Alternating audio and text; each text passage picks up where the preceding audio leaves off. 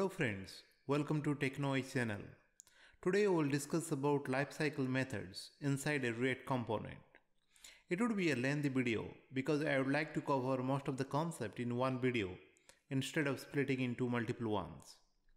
As usual, let's start with index.html file with simple markups. Let's include React Core, React DOM and Babel using script-tag. I prefer including React libraries using script-tag for learning purposes. However, for production uses, I would recommend to use Webpack module bundler. Now let's create a division tag with ID root. Here we will attach our React component. As an optional step, let me add darker color styles. Now let's add another script tag referring to lifecycle file. And don't forget to specify type as text/Babel. Let's create lifecycle.js. Here we will create lifecycle component which extends react.component. I'll define the render method which returns h1 tag wrapped in div. Finally, attach the live component using react.dom.render method. In the right hand side, the text displayed. So if you notice, in a simple React application, we build UI element using JSX syntax, which got displayed on the browser. Life is simple, isn't it? Now let's say we would like to access state field inside the render method. We have to think where we need to put initialize code, and that should be executed before render, right? After initial content displayed on the browser and DOM node created, we may want to call the server to fetch some data. React provides various methods which got executed at these stages. These are known as lifecycle methods. Now let's log message in the render method and reload the page. You can find render log got printed on the console. Now define a constructor. We need to call super with props, otherwise this reference will be undefined. And print some log information. And save and reload. You'll notice log in constructor printed first followed by render log. Constructor is the first method gets called whenever a component is created. And this method is called only once in the whole lifecycle of a component. Constructor is used to set initial values of variable and component state and also binds callback event handler to class instances. But in the constructor, don't perform any AJAX or HTTP call to the server, which is not at all recommended.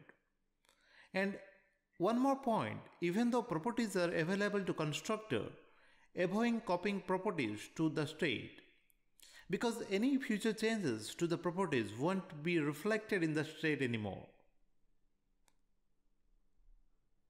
Now let's implement another method known as componentDidMount method, with a log statement. After save and reload, you can notice log message for constructor followed by render, and finally componentDidMount gets printed. And after a component mounted on the browser DOM, this method will get executed by React. This is the best place to work with browser DOM directly, so you can use libraries such as jQuery, D3 or any other third-party libraries. And also it is a perfect place for server communication via AJAX or HTTP call. Let's recap a bit. Constructor is used for initialization, render to return JSX elements. Finally, componentDidMount will be called when the DOM node is created. These steps just explained is known as mounting phase, where components are loaded into the browser DOM and this phase happens only once. Now let's move to update phase. Let's say you are typing some information inside input control, which will trigger a onChange event. And in the corresponding event handler, will update state using setState method. Anytime component state or properties got changed, render method got executed and the updated values got displayed on the browser. That means DOM node gets updated. This update cycle continues many times for one component lifecycle. Let's define an input control with onChange event handler. We can implement update city using arrow syntax, and inside that we can call this.setState method. But before we proceed further, let's declare a s2 tag with access to this.state.city. So if we type anything on the newly input button, update city will be called. But before updating, let's initialize the state in constructor. We have assigned Jaipur in the city field. And in the update city setState method, we can take the value from event.target.value and assign to the city. In the right hand side, you can see the newly created elements appeared. Whatever we type in the input, it is immediately got displayed. Now let's implement componentDidUpdate method with some log statement. Let's reload the page. You can see constructor, render, and componentDidMount. These are the part of the mounting phase. And while I am typing M followed by U, you can see render and componentDidUpdate logs get printed. This is known as updating phase. So for any change in state or props, render and componentDidUpdate will get executed again and again. In the diagram, I have shown which method got called when. Now after each update, we can perform some check to decide whether we need to render again or not. This will help in performance optimization for a particular component. So let's implement a method, shouldComponentUpdate. This method will get executed before render. If you change return type from true to false, render won't get executed. See, in the input we have typed Mumbai, but still it doesn't get rendered. Inside the shouldComponentUpdate method, we can define 3 arguments to access state, props, and context. We can decide what to do after introspecting the values.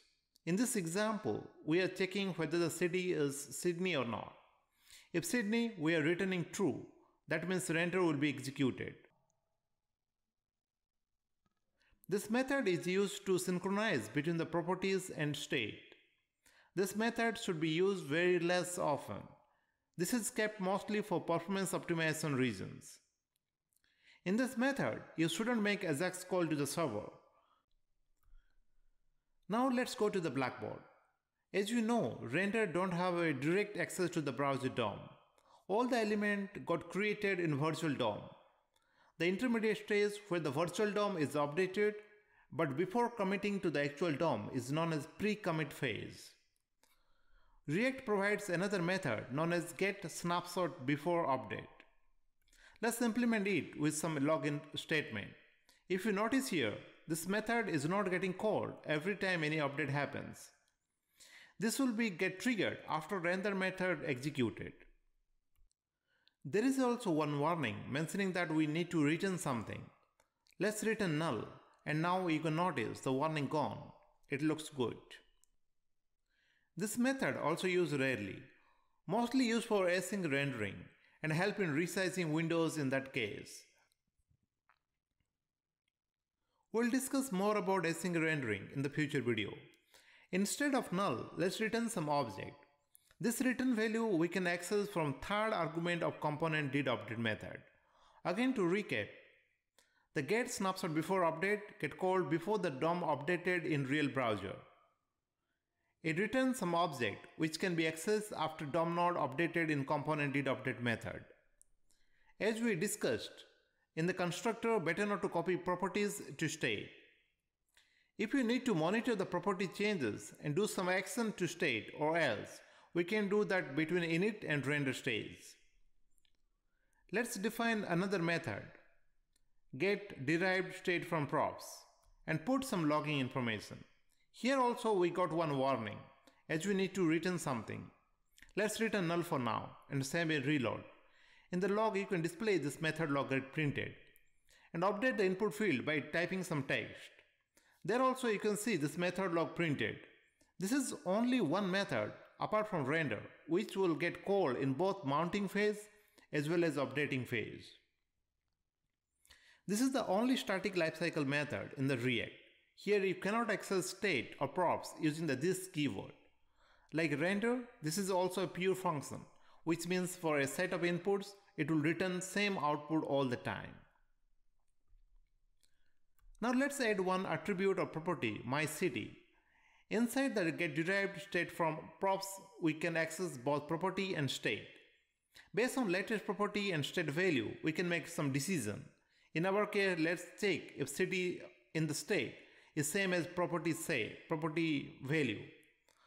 Then return the object with new value Mumbai. There is one more change to make in shouldComponentUpdate. We need to return true in case of city is Mumbai, then only the render will be called. Let's discuss what just happens. To start with, we have myCity property with value mum, and we have type mum in the input text control. Then in this method, we compare current city value with that of property value. If both are same, we are returning an object. Now, this is a powerful concept. The return type of getDerivedStateFromProps can actually change the state. We no need to call setState method, simply return an object.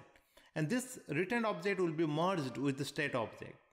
This type of merging is known as shallow merging, and the final output Mumbai is updated on the browser. Back to the blackboard, we have discussed what happens on mounting phases as well as update phase. Now let's discuss the last scenario where DOM node created by React will be removed. Now let's define componentWillUnmount method with some log statement. And in shouldComponentUpdate method, let's unmount the component from root node using react_dom.unmountComponentAtNode method.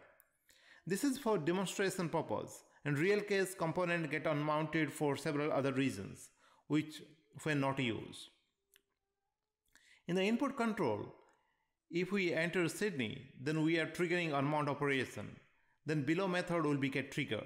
See in the input I have typed SYDNE, not the complete Sydney. Till this point, everything works as normal. We can see elements created by React under div with ID root. This is where DOM is mounted. Now type Sydney, and you can notice everything gone. DOM node created by React is unmounted, and in the console you can see the logs get printed. This method is useful for cleanup operation, such as stopping timer operation, clearing caches, etc. With this, we have discussed most of the lifecycle methods.